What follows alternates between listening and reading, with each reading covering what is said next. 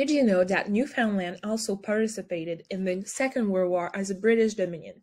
At the front of the St. Lawrence River and susceptible to German submarine attacks, Newfoundland was an important territory to protect. With the outbreak of hostilities, Canada was tasked by the British government to provide military protection for Newfoundland by garrisoning troops and training new units.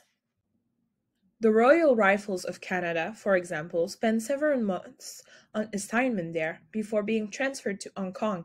Two all-Newfoundland artillery units were also raised and sent to Europe and North Africa, where they fought with the Allies. On this picture, you can see a dog called Gander.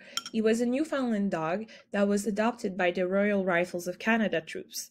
He was actually considered a war hero for Canada during the Second World War.